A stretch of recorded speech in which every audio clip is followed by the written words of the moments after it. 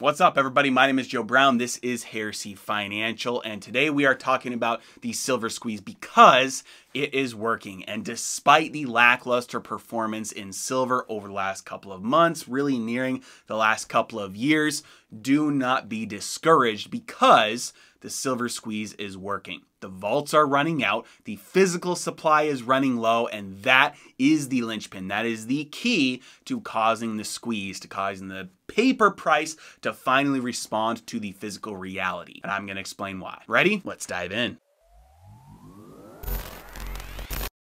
Last Friday in my weekly newsletter, I sent out this article from silverseek.com written by Ted Butler talking about a massive short position in silver held by Bank of America. Now, part of the problem with precious metals markets is the extreme lack of transparency. It is very difficult to understand who holds what and why, partly because of the delay in reporting. But even with this extreme lack of transparency, there are still many people who have done fantastic work to figuring out there's a big problem here. The vaults are running out, and if you don't buy your silver now, when it hits the fan, silver is going to explode to new highs that will eventually drive physical silver back onto the market because people will want to take profits on their physical silver. But during that time when the price is exploding, it will be so difficult to find actual physical silver, and paper markets are just not going to do it. That will drive the price much higher. So here's what's going on. Let's take a look at this article, and you can see that 300 million ounces of silver were deposited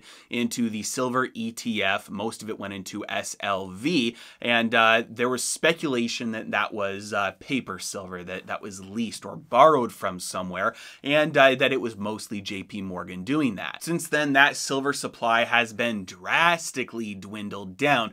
And especially if it was fake silver, especially if that was paper silver, the amount of physical silver that people are buying right now and taking delivery of it is putting tremendous strain on the vaults, which is a good sign for anybody who already has silver. Let's dig further. When you look at the further OCC reports that have come out and you look at the price action of silver, we can pretty much figure out that Bank of America was the one who originally did some shorting of silver to the tune of 800 million ounces. So the original 300 million ounce supply spike came from Bank of America as they shorted it. Now, I need to explain, just for anybody who doesn't understand, what shorting is, because there's a very precise definition.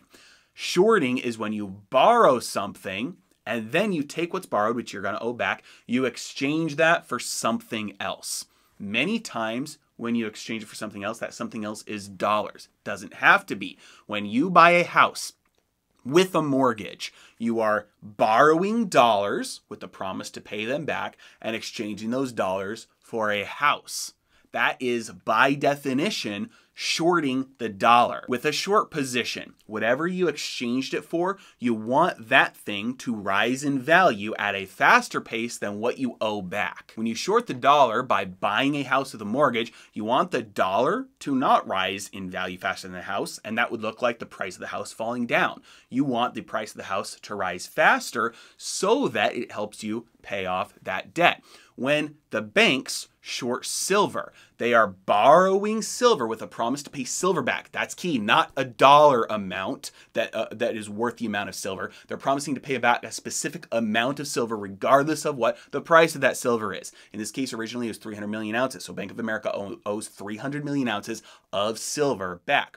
They're then taking that and they're exchanging it for something else. They're getting dollars in exchange for that. So they borrowed the silver and then they sold it and are keeping dollars. In between the time when they shorted 300 million ounces of silver and the time when they doubled down and did another 500 million, they got up to 800 million ounces, they were at a severe loss. The price of silver had risen in between that amount of time. When they shorted another 500 million ounces of silver to get up to a net 800 million ounce short silver position, silver was at a much higher price, meaning that right about now, at about $23 per ounce, Bank of America is flat on their position because they doubled down on their short when silver was higher. That means right about now, they don't have a paper loss, they don't have a paper gain. Guess what?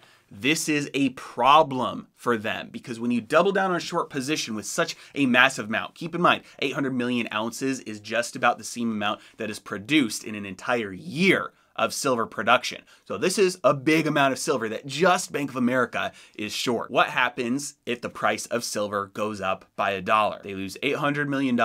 For every $10, they lose $8 billion. And for a $100 move in silver, which I understand, it sounds preposterous to a lot of people for silver to go up by $100, that would be an $80 billion loss for Bank of America. Now, two key things to understand about this short position. When you're short, in order to close out, you have to buy. That is the opposite side of the transaction. That's what you have to do to close out that position. If the price of silver starts going up, that means they have to start becoming a buyer. And as they buy, they're closing out their position. They're turning those paper losses into realized losses. They are buying silver to pay that silver back because remember, they owe 800 ounces of silver, not a dollar amount they don't owe. They owe the actual silver. So they have to close out that position by buying silver. That adds a tremendous amount of buying pressure to the market, which will contribute to the price skyrocketing up, which as they close out, that means they're making their losses worse, which means they're going to have to close out their positions even faster and faster. This is the exact same dynamic that happened. A lot of you remember GameStop, the short squeeze that happened with GameStop, the short squeeze that happened with AMC. This is what a short squeeze is.